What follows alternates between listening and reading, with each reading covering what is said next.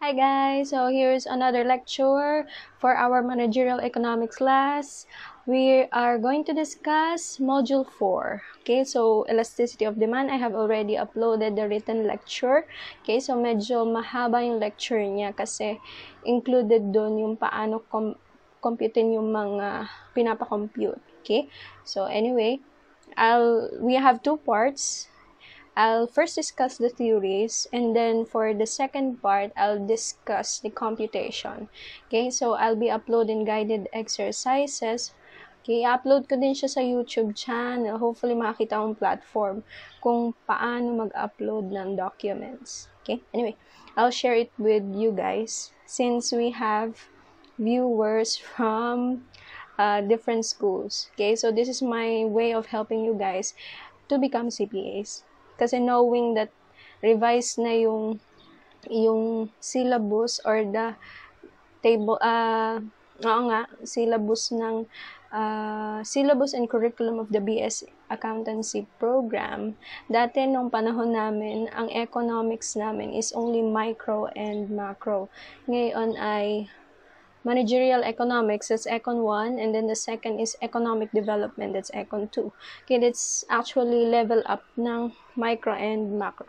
Okay, so anyway, if you're hearing background music, if you're hearing background noise, pagpasensyaan nyo na. Okay, so kasi may mga aso, may mga batang nagsilabasan dito sa amin, electric fan. Okay, anyway, so this is my everyday look. Yaman nyo na. Basta mahalaga na natututo kayo sa akin. Okay? So, elasticity of demand. We have the first part, concepts and theories. Okay? So, elasticity, learning outcomes. Hindi ko napaltan. Yan yun na. Okay, so the learning outcomes first is you have, at the end of this lesson, I hope you can define and describe elasticity. Then, describe the different classifications of elasticity. The third one is for you to compute elasticity, is price elasticity, point elasticity, arc elasticity, then apply it to price elasticity, income elasticity, and cross product or cross price elasticity. Okay, then the fourth one is actually applying all of this concept in the managerial decision making. Okay? So, yun yung upgrade niya. Okay? Kasi, up to number 3, you'll just be applying microeconomics. Okay? Number 4 is where you put in managerial economics. Okay? So, masyado akong wash out kasi nasa harapan ako tawag din bintana. Okay? Ganyan yung setup ng kwarto. Yan yun na. Okay? So, elasticity, we have elasticity is the measure of responsiveness of the consumers when you do changes in factors affecting demand. So, for example, ikaw yung manager, the company without your prior knowledge, nag-decide ang top management na mag-increase ng price. Bigla na lang, nagulat ka kasi nung inaayos mo yung report on revenues, report on profit, bigla na lang bumaba yung sales, bumaba yung net profit from first quarter to second quarter to third quarter to fourth quarter. As a manager, nakita mo na ang isang dahilan ng pagbaba is yung ginawang price change ng top management. So, with that said and done, ibig sabihin, hindi na pag-aralan ni top management yung elasticity ng products or services na meron kayo. As a manager, especially if you are engaged in, nasa department ka ng sales, or involved ka when it comes to managerial decision making, okay? Or you're applying managerial accounting, okay? Actually, managerial economics is part of managerial accounting, okay? Kasi ito is parang consultancy, managerial advisory services. Okay, you put this into consideration. Okay, so as a manager, sabi mo kay boss, kasi po, boss, yung ating po kasing product is actually an elastic good. Ibig sabihin, yung consumer nyo, ang response niya, pag tinaasan mo yung presyo, yung level mo as a product is ay, okay, from 10 pesos, naging 50 pesos na lang. Hindi na lang ako bibili. Wag na lang. Hindi ka naman masyadong kailangan or makakahanap naman ako ng iba. Ganon yung level ng product where you are an elastic good. Okay? So, hindi alam ni top management, biglang nag-price change, hindi man lang pinag-aralan, the consequences is the consumers will bababa yung demand niya, hindi na kayang i-purchase ni consumer or ayaw na, hindi hindi kaya, kundi ayaw na, so bumaba yung demand, mababa tuloy ang revenues ng company. So, if you don't know the concept of elasticity, masyadong devastating yung kanyang effect. So, if you know how to apply elasticity concept in decision making, maraming pwedeng mangyari sa company mo, and one of it is increase in sales and increase in revenues. Okay? So, let's start with how to do that. Okay? So, measure of responsiveness, okay? It is the ratio of the percentage change in one variable to the percent change in another variable. So, lahat na ito, kasi ang nilagay natin, ang ating topic is elasticity of demand. Lahat ng factors affecting demand, siya yung pinag-aaralan dito. Change in one factor versus a change in another factor. Anong mangyayari sa elasticity? Hindi lang po ito tungkol sa price. Okay? So, yan.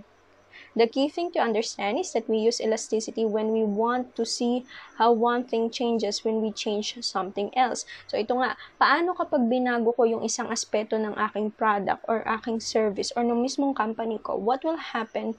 What will be the response of my consumers? Okay? So, yun. Ganun siya. Okay? It's either ayaw na nilang bilhin or mas lalo nilang bibilhin or bibilhin pa rin nila.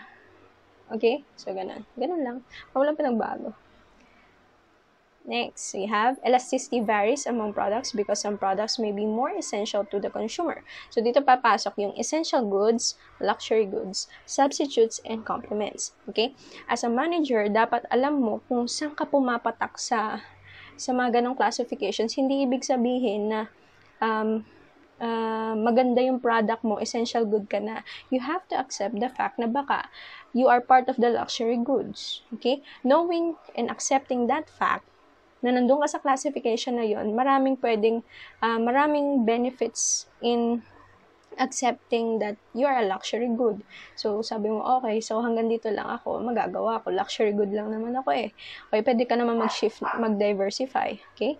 So, if you're hearing my dog, please, sorry.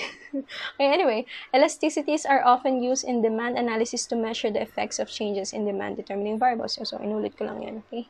So, if you're wondering, my microphone is this one para hindi niya masagap yung mga noise. Okay, anyway, so it is also used in production and cost analysis to evaluate the effect of changes in input on output and the effect of output changes on cost. So, ito, ang elasticity, ginagamit siya sa production and cost analysis. So, ma'am, bakit po production? When say production, yun yung parang function ng isang company wherein they are producing the finished goods. Okay? So, if you know that you're a luxury good, if you know that your product is elastic, or if your product is elastic at nagkaroon ka ng price change due to unavoidable circumstances, alam mo na huwag ka masyadong magproduce ng madami. Okay? As a manager, you have to advise the production department na huwag masyadong magproduce ng marami. Tingnan muna natin. Let's test the waters. Kung anong reaction ng mga consumers natin. Okay? So, if you are a product that is inelastic, kahit madami ka mag-produce every day, okay? Mamaya tayo dun sa part na yun. Okay? Cost analysis, ganun din. Okay? When you are, ito sa cost accounting yung sunod. Kasi I know that managerial economics is pang first year. Kung hindi pang first year, pang second year. So, parang intro to sa cost accounting eh. So, in cost analysis, you're determining if masyado ba madami yung cost na inilalagay ko sa aking product, or dapat may limit ako kasi alam kong ako ay elastic good. Kasi baka yung response ng mga consumer ko biglang nagbago eh. Okay? So, parang gano'n. Okay, next we have the equation for calculating elasticity is percentage change in y, this one variable, and second is percentage change in x. Okay, so pwede siyang price and income, pwede siyang advertisement expense, income, pwede namang yung mga ganun, yung lahat ng factors affecting demand, pwede mo siyang pag-aralan, pwedeng yung isang numerator, pwedeng isang denominator, tapos sa kabilang pag-analysis mo, pwedeng yung dati mong denominator, ginawa mo numerator. Okay, so mga ganun. So, X and Y symbolizes the factors or determinants affecting demand, and yun lang pala, factors. Okay, so we have endogenous variables. So, ano po yun? Yun ay factors that are within the control of the firm. Ano po yun? We have the price, we have the product quality, we have advertising. Okay? Bakit within the control? Kayang baguhin ng company, kayang improve, enhance, tanggalin, okay, mga ganun. Endogenous ang tawag doon. Exogenous variables are those that are outside the control of the firm. Ito yung kinatatakutan ng mga firms kasi baka biglang COVID-19. Kontrolado? Hindi. Okay? So, examples are competitors' prices. So, hindi makokontrol ni Jollibee ang price ni McDo. Okay, that's competitors' prices. And the weather and other fortuitous events and yan, force majeure. Okay, so yan. Next, elasticity. We have still concept. Contribution of the concept of elasticity lies in the fact that it not only tells us that consumers demand response to price changes, but also the degree of responsiveness. Okay? So, hindi lang yung gaano. Okay? Hindi lang yung gaano kalaki yung pagbabago, kundi yung gaano kagrabe. Okay? Gaano kagrabe yung naging response ng consumer sa price change mo or other changes within your control. Okay? Pag masyadong grabe, okay, mamaya na nga tayo dun kasi parang out of context. Okay, so elasticity of demand is important primarily as an indicator of how total revenue changes. Okay, so dito, when you're studying elasticity, you're also studying the changes in your revenue sa company. Okay, changes in revenues. Kasi when a change in price induces changes in quantity along the demand curve. Okay?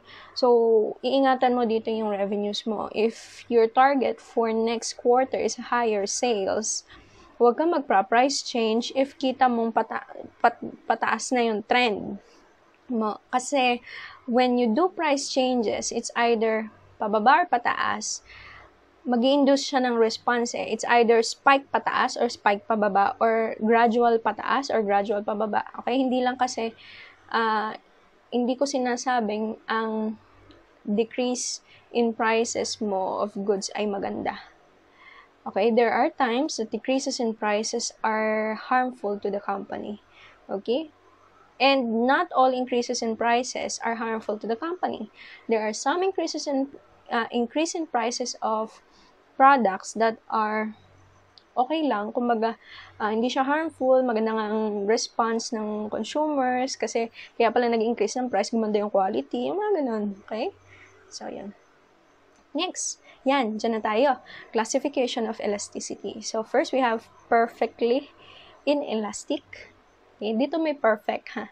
Perfectly inelastic. So, inelastic demand curve, unitary elastic demand curve, elastic demand curve, and perfectly elastic demand curve. Okay? So, yung elastic at inelastic, ang tawag din sa kanya is relatively inelastic at relatively elastic. Okay? So, first, we have perfectly inelastic. So, ma'am, ano po yung inelastic? Okay? So, ang perfectly inelastic good is changes when you change a price ng goods or services mo, yung quantity demanded, hindi siya umiibo, hindi siya gumagalaw. Nandun lang siya, okay? So, ibig sabihin, pag tinaasa mo yung price mo, nagtataka ka, bakit hindi gumagalaw yung aking quantity demanded, bakit hindi siya nag-i-increase? Hindi din naman siya nagdi-decrease. Nandun lang siya, kahit taasan ko siya ng taasan. Ang tawag sa'yo, perfectly inelastic good or services. Okay? So, demand curves imply that when this demand curve implies that when price decreases, the total revenue decreases and vice versa. So, dito ang titingnan nyo is revenues. Okay? So, ibig sabihin dito, kapag you are a perfectly inelastic good, pag tinaasan mo yung price, tataas ang revenues mo. Okay? Pag binabaan mo yung iyong price, bababa ang iyong revenues. Yun yung pag ikaw ay perfectly inelastic good. Inelastic, ha? Okay? Anong itsura ng demand curve niya? It's just a vertical line. Okay? So, kung mapapansin nyo, dun sa ating graph, kahit taasan mo yung presyo from $5, from $5, ginawa mong $10, nag-iba ba ang quantity demanded? No, it's just 50. Okay? So, ibig sabihin, hanggang dyan lang siya. Okay? Kahit taasan mong presyo, pag tinaasan mong presyo mo, tataas ang iyong revenues. Pag binabaan mo, bababa ang iyong revenues. Ganun lang. Okay? Next. When you compute, so, ito sa sunod natin discussion. When you compute for perfectly inelastic goods, ang lalabas dapat sa iyong elasticity coefficient is 0. Okay? Your elasticity coefficient should be 0. So, ano ma'am yung elasticity coefficient? That's the number describing the elasticity of the demand curve. Okay, hindi lang through graphs mo ma-express yan. You can also express it in numerical. Kaya magko-compute tayo sa next nating video. Okay, so that's what I do.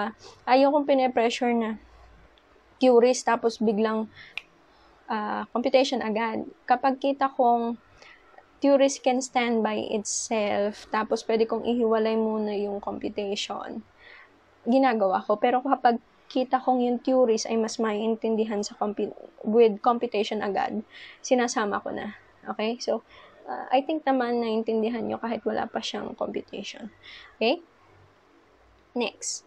Perfectly elastic. So, ito, kabaliktaran ng perfectly inelastic.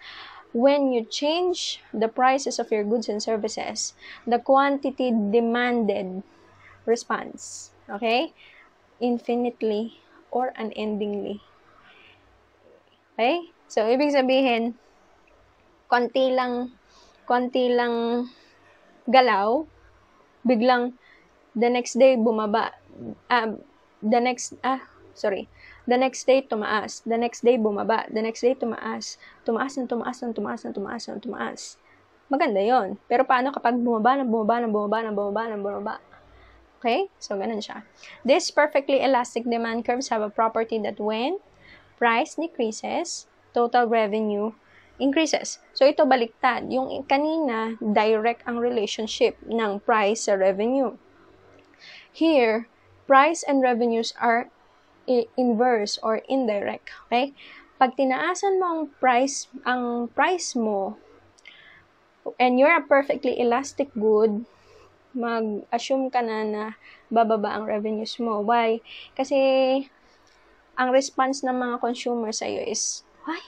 Tumaas yung presyo ni ganito. Alay, hindi ko bibili. Buhay pa naman ako kahit walang yan. Tubig na lang.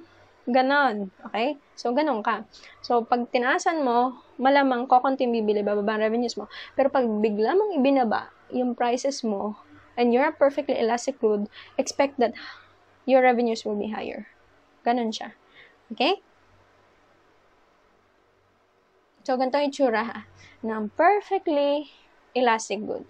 So, you see, at $10, okay, $10, you see that at itong point na to, at point ganito, 50. Okay? 50 yung quantity demanded. Tingnan nyo to. Let's say, for example, dito. At point ganito, bigla na lang yung quantity demanded niya. Hindi na siya 50 ha. Siguro ito 50, 60, 70. Kunwari 70 siya.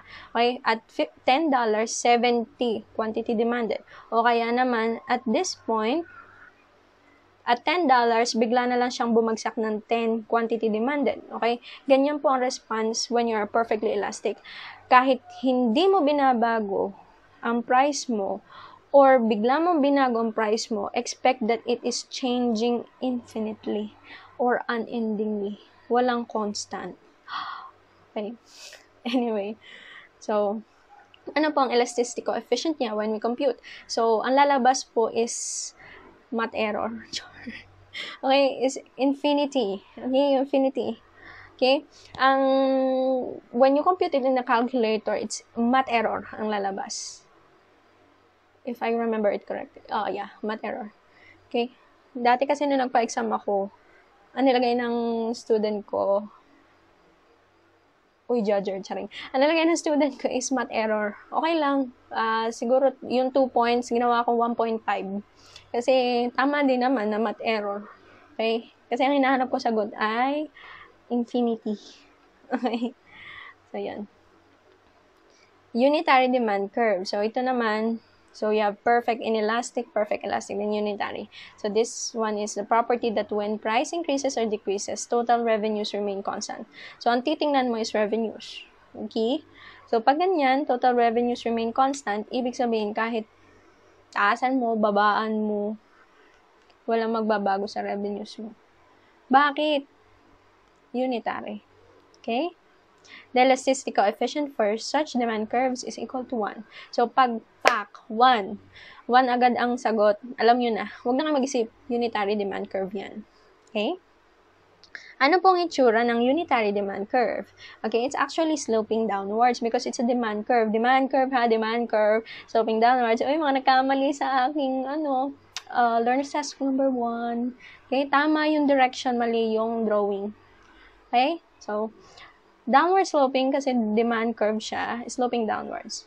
Okay, unitary. Ibig sabihin, constant pa rin yung revenues mo kahit increase mo siya or decrease mo siya. Wala lang, kumbaga ang tao okay, bibilin ko to ngayon, next week wag na muna. Okay, next week, bili tayong dalawa kasi hindi bumili last week. Ganon.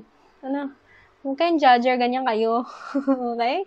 Ganyan kayo when you're buying something. Hindi nyo lang pansin. Kumari, nag-milk tea kayo ngayon. Milk tea. Nag-milk tea kayo ngayon. Tapos the next week, ayaw nyo na. Tapos, dahil na-miss nyo mag-milk tea, the following week, bumili ka ng dalawa. Okay? So, parang ganun. Wala din. Parang bumili ka na din that week. Gain more fats. Char.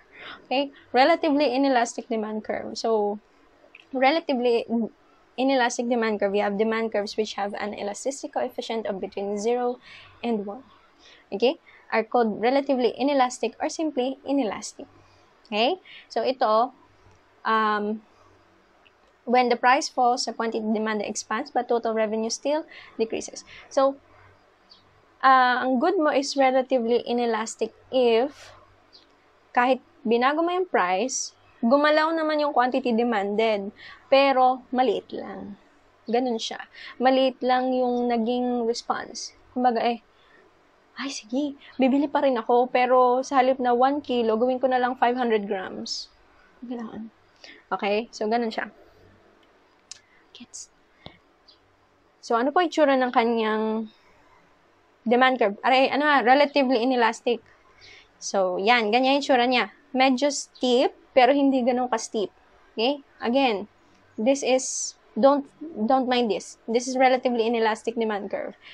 This is medyo steep, pero not too steep. Basta steep. Okay? Ganon. Kasi sabi nga, price change, tanya, from 5, at point here, 50. Hindi mo na, by 10, so 10 dati, binabaan mo ng 5, nung 10, 50 ang bumibili, nung binabaan mo ng 5, naging 70, hindi ganun ka-drastic. Parang, biglang bumaba yun, tara bili. Ganun. Okay? Next, you have relatively elastic demand curve. So this one, demand curves which have an elasticity coefficient between 0 and 1 are called relatively, parang hindi ko to binago. Okay? So, explain ko na lang dito. Huwag kayong tumingin dito. Ang relatively elastic, okay, the efficiency coefficient ranges from 1 to more than one. To more than one. Kasi pag one, unitary. More than one. Okay? So, yun. Again, relatively elastic demand curves, the efficiency coefficient ranges from 1 to more than 1. It's not 1 1 is unitary. More than 1 is relatively elastic. Okay, ibig sabihin, pag nagkaroon ka ng price changes, yung response ng tao, medyo malayo ang gap. Medyo madami, medyo munti. Okay? Medyo lang. Okay? Medyo lang. Okay? Pero, when you compare it to relatively inelastic curves, relatively inelastic goods, yung dami ng umayaw at dami ng gustong bumili is masyadong madami. Okay? Compared sa relatively inelastic goods. Okay? So, ano yung tsura? Ito, ba kanina, relatively inelastic is medyo steep. Okay? Medyo patayo. Ito, medyo humihiga na siya. Pero hindi siya higang-higa. Okay?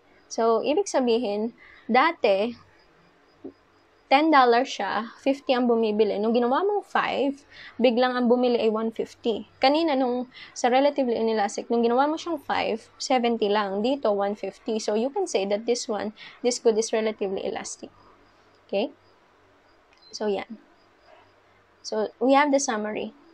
So, perfectly inelastic, increases proportionally with price, ang ED value niya is 0, okay? So, this is your guide. So, I want to give examples for each, okay? Perfectly inelastic goods, ang examples niya is the basic goods, the essential goods, okay? The bigas. Kahit tumaas ang bigas sa Pilipinas, bibili ka pa rin ng bigas. Tama. Okay? Perfectly elastic goods, on the other hand, okay? Perfectly elastic goods, on the other hand, are those goods that are considered luxury goods. For example, iced tea. Hindi na magsasabi ang brand na, basta iced tea. Dati 10 pesos lang, biglang naging 20. 17 pesos for a wholesaler. Naging 20. Okay? Sari-sari store, 20, 21, 25, 30. Isang sachet, isang litro. Bibili ka pa ba? Huwag na. Kung 30 pesos din naman, bibili na lang ako ng mismo. Sakto. Kaya 1.5. Ganun din. Okay? Gusto yung juice, gusto healthy living. Magtutubig na lang. Perfectly inelastic goods. What else? Hermes bags. Yun talagang luxury. Yung mga kotse. Kumari, dati, sabi mo, afford mo bumili ng, let's say, Vios. Biglang si Vios naging 2 million. Vios ha. Okay? You can search the net if you don't know what Vios. 2 million. Wow, di sabi na bumili na lang ng Ranger. Okay? Dinagdagan ko na lang para makabili ng Ranger. Parang gano'n. Okay? So, yan. What else? Yan. That's perfectly elastic goods. Relatively inelastic. Nandun pa rin siya sa range ng essential goods, pero hindi siya ganun ka-essential. Okay? For example, sabon. Pero dahil maraming brand ang sabon, kung dati, bumibili ka ng Dove, yung siguro mga 4 na buhos ng tabo bago matanggal sa'yo, nag-safeguard ka na lang. Isang buhusan, okay ka na. Kasi mas mura. Okay, merong buy 3, tipid ka ng 13 pesos. Ganon. Sa Dove, 50 pesos, 60 pesos. Parehas naman essential good, pero napapalitan. Okay? Some can consider that example as relatively elastic. Bakit? Depende sa preference. Okay? Some goods are considered essential goods ng iba. Pero some people consider the essential goods of those na nasa elite class. Yung nasa elite class or the rich and the famous considered nilang essential goods, sometimes, those below the elite or not, hindi nga sometimes as in, talagang go na go. Yung below ng elite class, okay? The middle class, and then those in the poverty line and below the poverty line, the essential goods of those above them are considered luxury goods na nila. Okay? So, depende yan sa point of view ng consumers if they are essential goods. Okay? Pero as of today, essential goods are categorized as those are food, groceries, yung mga pwedeng mag-deliver nung panahon ng pandemic, yun yung essential goods. Okay? So, yun. Okay? Unitary elastic. So, this one, unaffected by any price changes. Can you think of one product na kahit bumaba yung price niya, hindi mo pa rin bibilhin? O kahit tumaas yung price niya, bibilhin mo pa rin? Doon na lang tayo sa kahit bumaba yung price niya, hindi mo pa rin bibilhin. That's unitary. Okay? So, yun. Next, numerical measurement of elasticity. Okay, we have the first one. Ito yung ginagamit ko. Kasi there are a lot of ways to compute for elasticity. Pero this one is the most simple. Okay? It's the simplest. Yan. Percentage change in quantity demanded divided by percentage change in price. Okay? So, ang pinag-uusapan dito is price. So, parang this one is actually price elasticity. Okay? So, yun. Expanded one. So, expand ko lang. That's change in quantity demanded, Q1. Your new quantity demanded, nung binago mo yung price, minus mo yung original quantity demanded, yung bago mo baguhin yung price, divided by original, all over P1, that's the new price, minus P0, that's original price, divided by your original price. Ganyan lang. Okay? Madali lang siya. Okay? Saka na natin computein. Sa next video na. Demand is elastic if a given percentage changes in price results in larger percentage change in quantity demanded. Makikita mo agad yan when you're computing for quantity demanded and price. Pag kita mong masyadong malaki yung pinagbago, numerator pa lang, alam mong elastic good na siya. Okay? So, paano mo matetest if tama yung iyong ginagawa? Because you're still beginners, or yun, idiretso nyo na, divide nyo na, and if more than one yung sagot, okay, masyadong elastic yung good mo. Okay? So, if a given percentage change in price is accompanied by a relatively smaller change, pag medyo maliit yung changes, inelastic. Okay? The borderline case of unitary elasticity, which separates elastic and inelastic, occurs when a percentage change in price is equal to quantity demanded. Kaya nga 1 ang lumalabas. Okay? The price elasticity of demand measures responsiveness. Ito yun. This is one of the factors. I'm discussing it already, the price elasticity, pero may separate discussion siya.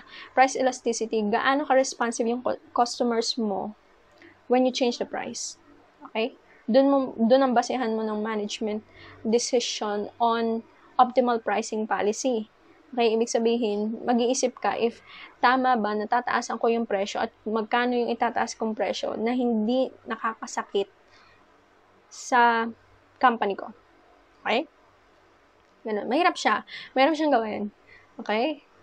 Point elasticity. This is another. So, yung kanina is the usual elasticity computation. This one is point elasticity. It determines a given point in a function. Okay?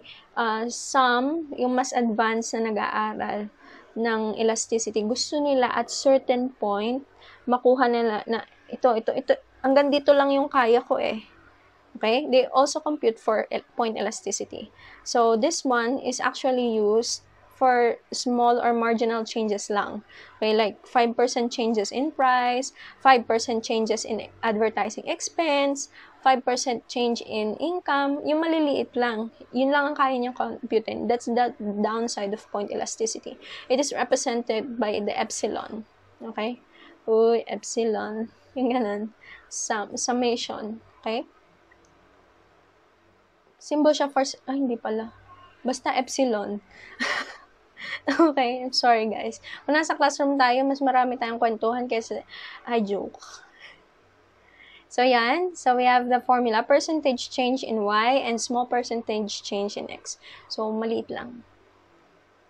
Point elasticity. So, yan. When the point elasticity is greater than, less than. Hindi ko alam kasi baliktad sa inyo. So, this is my right hand. Greater than, less than. This is my left hand. So, kung saan siya nakabuka, kung nakabuka siya sa right, okay, this one, okay, greater than, and then less than, okay? So, if the point elasticity is greater than 0, okay, greater than 0, okay, Y changes in the same positive or negative direction as X. Conversely, when X is less than 0, less than 0, Y changes in the opposite direction of changes in X. So, ibig sabihin, yung isa, parehas yung direction niya, ibig sabihin, direct. Okay? Yung isa naman, opposite direction, ibig sabihin, indirect. Okay? Point elasticity cannot be used in large scale. So, bangit ko na yun. Arc elasticity, ito. If more than 5% yung changes na kinocompute mo, arc elasticity ang gagamitin mo. Okay? Yun lang yung pinagkaiba niya. So, it eliminates the problem deciding which end of the given range to use as a base. Okay? So, dito, pangmalakihan. Okay? Roman letter E. So, ganito, medyo the same lang din yung computation niya, pero large percentage change in Y naman siya. Okay? I will not be computing for arc and point elasticity as dun muna tayo sa basic ng elasticity. Okay? Yan. Some important factors. So, you have luxury or necessity goods. So, luxury goods tend to have, ito yung sinabi ko kanina, elastic demand, while necessity goods have an inelastic demand. Okay? If necessity is essential goods mo siya, okay, inelastic. So, purchaser can stop buying the luxury goods when their prices rise. Ngayon, anong essential good? Laptop, cellphone. Bakit? Online class. Internet. Okay? Percentage of income, big items in a budget tend to have more elastic goods than small items. For examples, consumers may be affected by 1% rise or fall in the price of an apartment, yung flat, but are insensitive to such fluctuations in pence. Okay? So, pag masyadong malaki yung, for example, dati gusto mong bumili ng, let's say for example, Ford Ranger. Tapos biglang nag-spike yung price niya because maraming bumibili ng sasakyan ngayon, afford nila yung Ford Ranger. So, ang walang magawa si supplier kundi taasan ang price. Okay? So, nung biglang tumaas ang price, hindi mo na siya kayang gawin. Kumbaga, magbibihis na lang ako. O kaya mag-i-e-bike na lang ako. Kaya mag-bike na lang ako, mountain bike. Ganon. Okay? Pero kapag siya ay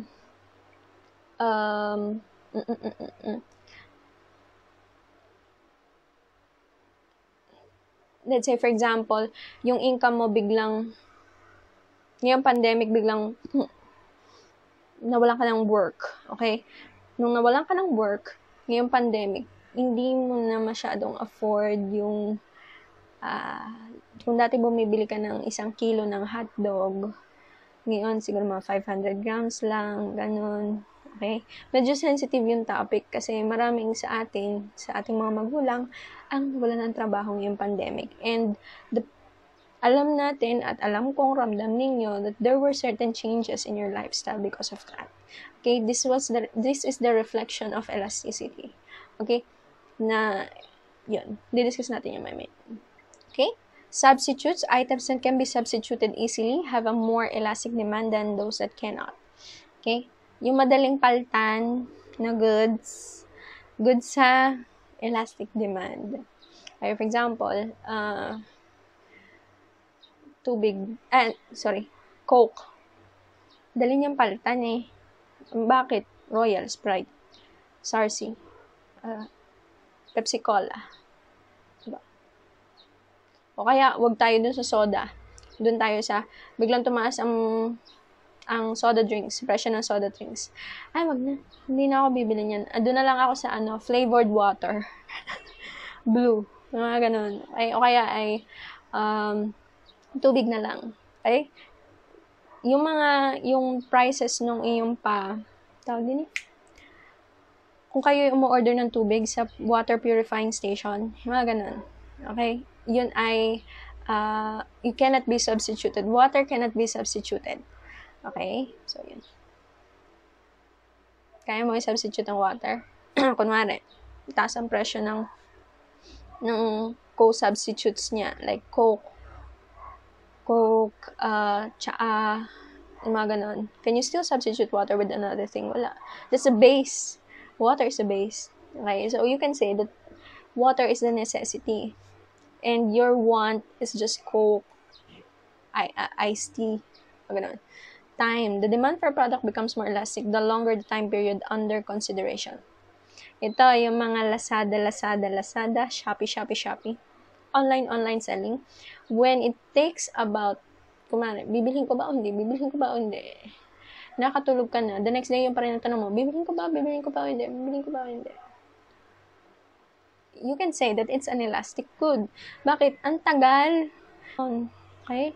So, time, yung less time mong napag-iisipan kung bibili mo ba o hindi. Inelastic. Okay? Pero yung mahaba yung time, yung tinititigan mo pa, binabasa mo pa yung sa likod, sa packaging, yung ingredients, directions for use, ang galing, manufacturing, mga ganun. Okay? Mga ganun ay elastic. Okay? Ito nga po ang payo, it takes, bago ka mag-add to cart sa Lazada, mag-check out sa Lazada or sa Shopee, isipin mo muna siya ng 7 days. Pag 7 days, nagdadalawang isip ka pa rin, alam mong siya ay elastic good. Pero kung hindi ka makatulog, the first day pa lang, kasi alam mong kailangan mo, it's an inelastic good for you. Okay? So, ang payo po is 7 days maghihintay sa mga check out na yan. Reminder ko yun sa sarili ko. Okay? Price elasticity. So, we have discussed is the response of the consumers when there are changes in prices. Okay? So, hindi ko masyadong makaka-elaborate kasi ina-elaborate ko na siya kanina. The basic elasticity formula is used to compute for price elasticity. Okay?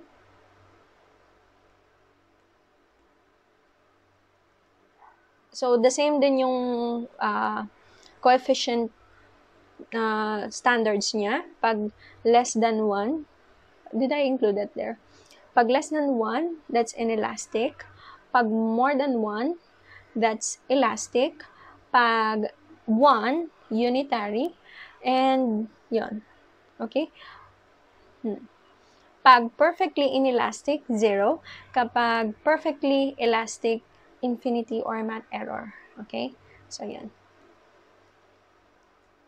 So, let's go to the substitutes and complements. Paano kapag may pang-substitute? Paano kung may complement? Sabi, in general, a direct relation between the price of one product and the demand for a second product holds for all substitutes.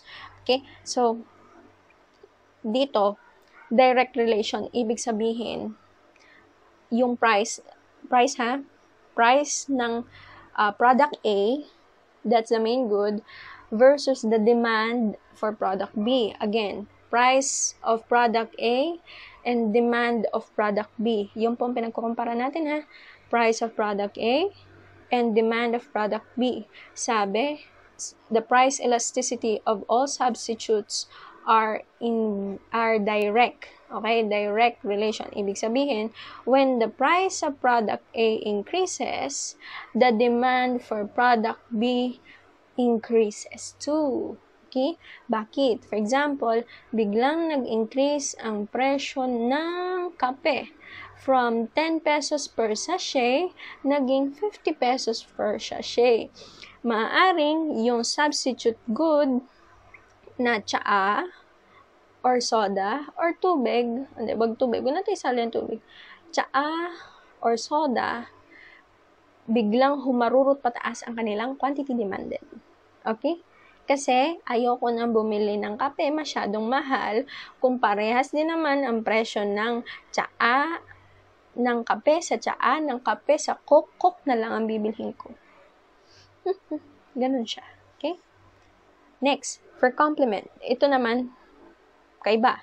Price of product A, demand of product B. Okay? Sabi, a price increase in one product typically leads to a reduction in demand for the other. Again, complements are those na hindi mo magagamit yung isa nang walang yung isa. You cannot use product A without product B. Ibig sabihin, when the price increase of one product typically leads to, when the price increase of product A happens, okay, the demand for product B decreases. Bakit? I-analyze mo to.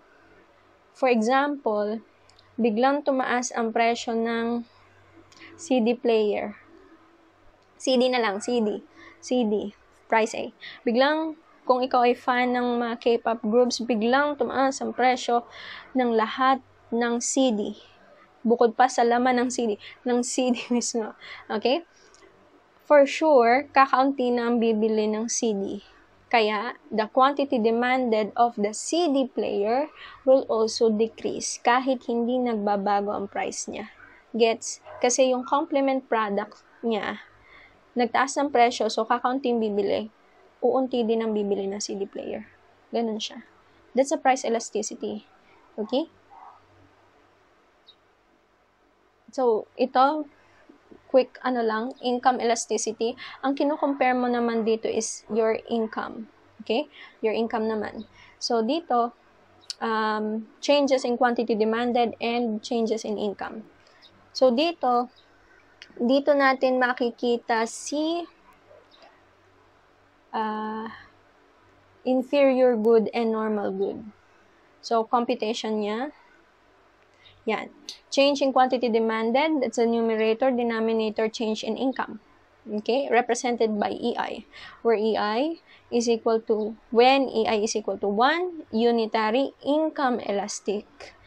EI is greater than 1, the good is said to be income elastic.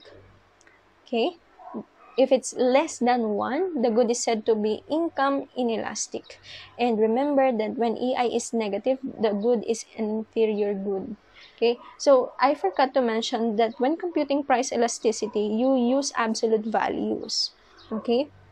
Here in income elasticity, you don't need to, you also use absolute value, but you need the positive and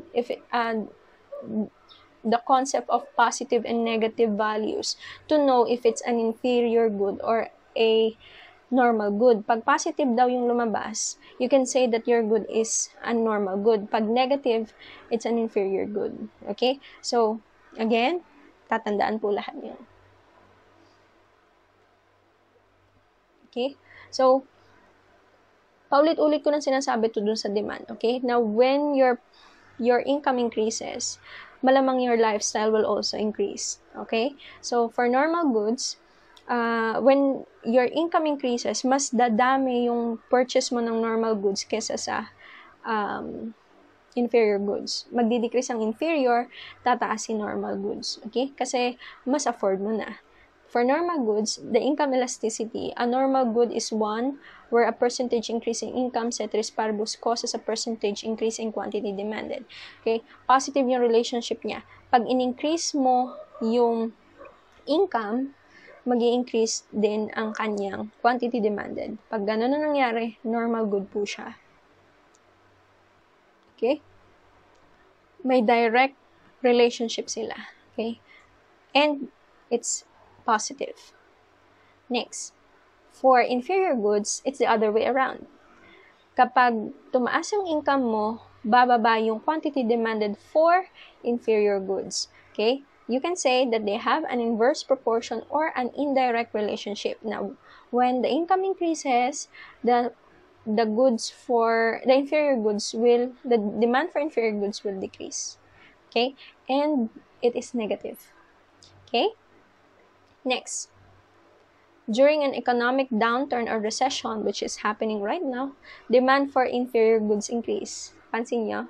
Okay, yung kayang bilhin na lang kasi biglang nawalan ng trabaho, biglang may mga prices na hindi naman masyadong ramdam, pero may mga prices na dati afford mo pero ngayon hindi na. Okay? So, pag ganon, there's an economic recession or economic downturn or recession, inferior goods, the demand for inferior goods will surely increase. Okay? And there's nothing wrong with that. Okay? Ano ba yung inferior goods? Yung mga imitation products, yung mga made from, yung mga, what else? Yung mga okay na nakakabusog din naman, mga ganun. It's sad to say, pero ganun na nangyayari ngayon. When inferior goods have a sudden increase in demand due to an economic downturn, ang tawag po sa pangyayaring yon ay counter-cyclical. Okay? Kasi hindi laging may recession. When that happens, the cycle, biglang counter-cyclical yung kanyang movement. Okay? Parang hindi siya normal. Yun. Pero it's always the case that when there's a recession, inferior goods, demand for it will increase. Okay? Pero when the economy is growing, okay, and as elasticity is positive, okay, ibig sabihin, mas maraming demand for normal goods kasi may trabaho, mataas ang GDP, may economic boom, maganda ang performance ng GDP, GNP ng bansa, recognized sa ibang bansa, maraming opportunities for work, yon. Okay? So, mas maraming afford ang normal goods. Okay? There are two types of normal goods, the non-cyclical and the cyclical. Okay? So, we have products for which zero is, the elasticity of income is greater than 1, is greater than 0, but is less than 1. Okay? So, are referred to as non-cyclical normal goods because demand is relatively unaffected by changing income. So, pag ganun, may mga products na kahit nagbago yung income mo, kahit tumaas, kahit bumaba, yung demand niya parang wala lang, hindi naman nagbabago. Pag ganun, ang tawag dun is non-cyclical. Okay? Normal goods. Okay? Sales of most convenience goods such as toothpaste, candy, soda, and movie tickets account for only a small share of the consumer's overall budget. Okay, so yun yung mga kahit magbago ang income ko, hindi naman magbabago eh. Hindi naman kapag nagbago ang income ko, bibili ako ng 10 movie tickets sa isang buwan. Hindi. Gusto ko manood pa rin ng movie, pero hindi naman yung 10. Netflix na lang ako. Haha, ganun. Okay? Yung toothpaste naman, kung dati, kung tumaas naman ang income ko, bibili ba ako ng 5 toothpaste for 1 week? Hindi naman. Isang toothpaste lang. Kung ako lang sa bahay, kung 6 kami sa bahay, 2 toothpaste. Ganun. Okay? Spending on such items tends to be relatively unaffected by changing economic conditions. Walang effect. Non-cyclical. Okay? Next, we have cyclical normal goods. This one is, it's greater than 1. Okay? This is strongly affected by changing economic conditions. Like, for example, automobiles, boats, recreational vehicles, homes, yan. Pansinin nyo, maraming nagbebenta ng lupa at ng bahay ngayon. Why? Because kailangan nila yung income. Okay? So, ang tawag dun ay cyclical normal goods. Okay? Cross-elasticity, the last topic. So, cross-elasticity of demand is a numerical measure of degree to which quantity demanded. So, dito, ang pinagbabangga mo is product A, product B. Magkaiba. Okay? Magkaibang product. this is used to determine if two goods are complements and substitutes. Okay? So, nauna lang yung picture. Yan. If cross-price elasticity, if cross-elasticity is negative, they are complements. Okay? When you compute, gusto mo malaman if yung si X at si Y ba ay complements or substitute, kapag ang lumabas sa computation mo is negative, complements po siya. Okay? Kasi yun yung discussion natin kanina, di ba? Doon sa income elasticity. Okay? If EC is positive, they are substitutes. Okay? Yung same directions lang yung quantity demanded and price. Again, ang pinagbabangga mo dito is quantity demanded. Titingnan nyo ha, kung ano yung mga variables sa numerator and denominator. Quantity demanded and the price. Okay? The higher the numerical magnitude of cross-elasticity, the greater degree of complementary substitution for each one has. Okay? So, yun. Pag masyadong malaki, okay, yung, let's say for example, 10, 15, 20, 30, 100, 105. So, positive yung values niya, ibig sabihin, there is a greater degree of substitution. Okay, pero kapag ang ano niya is 1, 2, 3, 4, ganun, it's lower degree of substitution. It's also the same with complementary. Okay? Theoretically, the value of cross-elasticity ranges from minus infinity to plus infinity. Ang plus infinity po ay perfect substitutes. Ang minus infinity is perfect complements. You have to remember that, huh? Again, minus infinity is perfect complements, and then plus infinity is for perfect substitutes. Yes, we're done. Okay, I need to really change the spelling of the questions. Okay, so critical thinking. So after all this, to sum it up, elasticity, classifications, inelastic, elastic, okay, hopefully, naintindihan ninyo kahit parang lagi na lang on the spot yung pagbibigay ng example, okay? I'd like you to think about this. If you are the manager of a company and knowing all of this, you recently discovered that your goods are considered by your consumers as inferior goods. Anong gagawin mo?